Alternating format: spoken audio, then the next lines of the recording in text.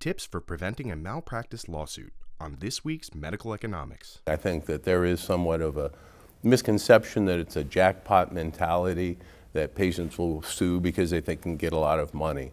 But the fact of the matter is, especially in the medical negligence field, there's so many barriers to being able to bring a successful lawsuit that really is not the primary driving force for people when they have to then overcome those barriers.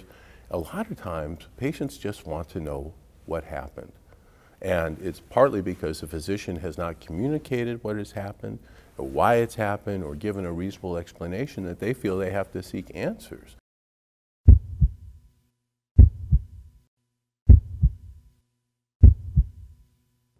The threat of a malpractice lawsuit is something every physician worries about, and for good reason. Studies have found that about half of all physicians will face a malpractice suit at some point in their career. But despite these statistics, doctors should not think a lawsuit is inevitable. In fact, malpractice experts say there are practical steps physicians can take to prevent lawsuits. It boils down to having open and honest communication with your patients and documenting these encounters clearly and comprehensively. Today, we sat down with malpractice attorney Fred Cummings to discuss ways physicians can proactively defend themselves against the threat of a lawsuit. How likely is a physician to face a lawsuit during their career? Well, statistics really vary, Chris. I've seen statistics as many as a third to a little over half of physicians can reasonably anticipate facing a lawsuit sometime in their medical career. And of those who have been sued, about half of those will get sued again. So obviously primary care physicians don't get sued as often as specialists. Specialists get sued more often. Can you talk about some of the top reasons that physicians are sued? Well, just generally, the largest reason why physicians are sued is because of either a failure to diagnose a condition, or there was an unexpected complication from surgery, or even that just any type of poor outcome may lead a physician to be sued in general. For a primary care physician, a lot of times, failing to refer a patient to an appropriate specialist is going to get them in trouble quite a bit. I often will lecture to physicians and say the primary reason physicians get sued, though, is poor documentation. So that's the outcome is reason what motivates a patient to sue. Poor documentation is what motivates the attorney to bring that lawsuit. One of the things many physicians are concerned about is lawsuits resulting from errors with the EHR system. Can you talk a little bit about what some of the problems are with EHRs and some of the potential risks that they involve? Well, EHRs themselves, electronic health records themselves, do not cause a lawsuit. But the poor application of that tool can cause a lawsuit. Training is a big issue with individuals for electronic medical records, and not knowing exactly how they work and what they're supposed to do. And then in the setup, sometimes they're not set up as you might find in a traditional chart. For example, there is no section that indicates that the test that came in was reviewed. That's one other aspect of it. Another aspect of it is the repopulation of charts from prior visits, which is, the copy and paste method of electronic medical records. That's a huge problem, both in a primary care office as well as a hospital. I've seen electronic medical records take a hospital chart from 100 pages to 400 pages because of repopulation. The problem with that is that sometimes hospital day 1 is transferred as if it were in existence on hospital day 5 without any improvement, without any additional therapies. Just the last sentence is what the doctor did on post-op day 5. That's a problem because we're going to assume that the records on that day reflect what the patient's care was. The other aspect of electronic medical records that do get physicians in trouble is that they tend to rely too much on the drop-down box method that you find a lot in EHRs. And they'll only record positive pertinence, that is positive findings during their exam, but do not spend enough time saying what is negative what negative findings there are. In a lawsuit scenario, sometimes that's interpreted as you didn't check. And I know that every physician has heard if it's not documented, it didn't happen, right? That includes recording the negatives. And that's a big thing for for electronic medical records. The other aspect, of course, are things that you would find in just any chart. That is information that's not correctly taken down, incomplete medication lists, not having your electronic medical record set up so that there are warnings if you prescribe one medication and then prescribe another medication that may be contraindicated. So a hospital, of course, has that system, but now I think that we're finding the trend is that physicians are supposed to also have that in their bailiwick of their electronic medical record so that they can obviously provide for patient safety. It's all about patient safety. In your experience, what are patients really looking for when they sue for malpractice? I think it's surprising. Physicians, I think, are surprised sometimes to find out that patients aren't solely motivated by money. I think that there is somewhat of a misconception that it's a jackpot mentality, that patients will sue because they think they can get a lot of money. But the fact of the matter is, especially in the medical negligence field, there's so many barriers to being able to bring a successful lawsuit that really is not the primary driving force for people when they have to then overcome those barriers. A lot of times, patients just want to know what happened. And it's partly because the physician has not communicated what has happened, or why it's happened, or given a reasonable explanation that they feel they have to seek answers. Another reason can be solely just so that whatever has happened to them doesn't happen to others. And then there are some more surprising motivations, including revenge, getting back at the physician. If they did this to me, I want to make sure they don't practice again, those type of things. Those type of patients are quickly disillusioned by the system because we generally do not take such actions in a civil lawsuit, of course. But a lot of times patients just simply want to find out what happened. What are some communication techniques that physicians can use to prevent the risk of a malpractice lawsuit? Communication is essential. And that is really the root of all relationships, isn't it? And no more so than a physician-patient relationship. And sometimes, of course, and especially in a primary care setting, but really in all settings, the pressure to document as well as listen to the patient is overwhelming. And a lot of times, patients complain about the fact that the doctor never looked at me. He was spending the whole time on his computer. He was trying to input what I was saying, but he never looked at me. And then he didn't really explain what he was doing. I didn't feel like he listened to me. And I can tell you, especially in the primary care field, that if a patient feels like they've been listened to, that you heard their complaints, and that you then explained why they were feeling what they were feeling and what you were going to do about it, that you create a bond. It's almost like the partnership that a lot of times we talk about. We want to create a partnership with our patients. That's how you do it, by communication, making them feel that they're part of their health care. You spoke earlier about how documentation is one of the most important things to prevent a lawsuit.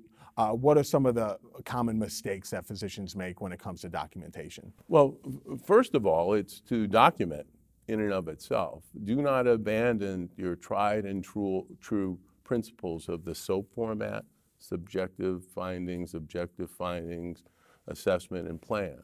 Do not abandon that because your electronic medical record doesn't seem to fit it quite as well. Even in the comments section, then, you want to make sure that all of those things are there. Why? Because somebody down the line, a lawyer or other physician, needs to know what your thought process was. And sometimes just by putting down just the bare bones of what electronic medical records will do, will create a false impression in the record. The other thing that physicians oftentimes don't do is pay attention to actually what they're doing in terms of what they're putting down. They don't check their dictation and then don't notice that words are missing, that sometimes are very critical words. Or they rely too much, and this is very true for electronic medical records, on boilerplate things that they have already pre-populated the chart because this is a routine thing that they do all the time, or or it's a condition that they treat all the time and they already have a boilerplate, this is what we do. It's like a cookie cutter. But the problem with that is, as we know, patients aren't necessarily the round peg that will fit into that square hole, right? And so that's where a lot of times physicians get in trouble by not individualizing, the patient's chart. And then every other aspect of charting that you've heard from before still exists today, which is charts are incomplete, medications are not all written down in the correct amounts or what the patient presently is taking. Patient's medical histories aren't recorded. I mean, essentially, the patient chart is your documentation of your interaction with this patient and your understanding of the patient's health care. And if something's missing, then that's going to get exploited in a later medical negligence suit. So if you're facing a lawsuit, what are some of the things that you should do right away to try to mitigate your risk? And also on this other token is, what are some things you should not do? Well, certainly one thing you want to do is not ignore it. And I have had physicians that on day 23, 3 days after they're supposed to answer the complaint, call me and say, well, I got this complaint, but I don't know what to do with it. And so what happens is not necessarily good for the physician. The first thing you want to do is not ignore the fact that you've been sued. The second thing you want to do is, if you have medical negligence insurance, you want to contact your insurance carrier. That is a requirement of every medical policy, insurance policy that's out there. The next thing you want to do is marshal your records, and all of the records that relate to the patient, not just the ones that you think they may be complaining about the care that might be at issue, but all of your care, because everyone is going to want all of your care for that patient. Something to keep in mind as you're charting is that it's not just any particular visit that may get focused on. It may be your continuity of care, and whether that was present or not. So that's another thing. Here's what you don't want to do. You don't want to change the record. You don't want to modify the record. You don't want to add to the record. You want to keep the record as it is. Second thing you don't want to do is talk to everyone about the lawsuit and how you feel wronged by it and how the patient is wrong and you are right and what's wrong with the legal system today. Really what you want to do is just talk to your insurance carrier, talk to your lawyer, and your spouse, and that's it. You don't want to talk. And the reason is because anything you say, sort of like we hear in crime shows, can and will be used against you, because that could cause people to go out and interview people that you've talked to and find out what your state of mind was. Did you make any admissions that were perhaps against your interest or your defense? That's what you want to avoid. One of the things we hear about often is that physicians practice defensive medicine to try to prevent lawsuits. One question I have is, does defensive medicine actually work? Does it actually help prevent a lawsuit? Well, if by defensive medicine you mean ordering a test, a diagnostic test, or recommending medical treatment that may not necessarily be the best option, but it's an option that serves the physician in hoping that they don't get later sued for malpractice. And I would say studies are mixed on this, believe it or not. There are some studies which suggest defensive medicine works in this way, which is that the statistics that we really can keep on this is you've ordered all these tests, and then how have you been, what's the practice been the following year? Have you been sued, or those cadre of physicians, or they get sued a lot? And there is some evidence to suggest that defensive medicine, in fact, works. However, there are downsides to that. One, and let's just talk about things that aren't legal, is the medical ethics of it, right? Because if you know that you're ordering a test that might not be necessarily indicated, but you just want to make sure that you're protected, that is not medically ethical to do. Second is you might not be solving the problem. And the reason for that is by ordering a test or a medical procedure that you have recommended for the patient, you are now subjecting the patient to an additional risk of harm that may then later come back to bite you. We can all see that scenario happening where you've ordered a test that you think might not be really necessary, but I need to make sure I've got my butt covered. and then something happens untoward in the test. And now the motivation and reason for the test is going to be at issue as well. And so let me tell you where that goes. Oh, the doctor's putting profits over patient care. And that is a deadly argument in a jury trial. So defensive medicine, I certainly understand why it's practiced. And yes, sometimes it has been successful, but you're really increasing your risk of having a malpractice suit brought against you and one that may not be defensible.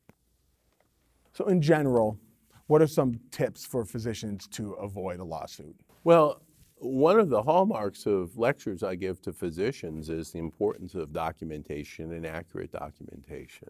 As I mentioned before, poor documentation in a medical chart will be the #1 reason why an attorney is going to be interested in taking the case, because then they will be able to more easily prove, as your medical chart is put up the size of a Volkswagen bus in front of a jury. So, and that's what you have to think of, is can I defend this chart the way it looks? As a side note, poor documentation is the #1 reason why medical boards discipline physicians.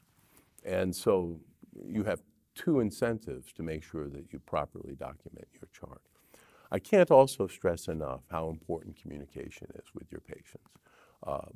It's human nature, isn't it, that if you feel some sort of bond or relationship with your patient and the patient feels that with you and they feel trusted, you know, they feel that they can trust you, well then that goes a long way to patients basically accepting the consequences of their medical condition and medical care, and can go a long way to avoiding an unnecessary and messy lawsuit.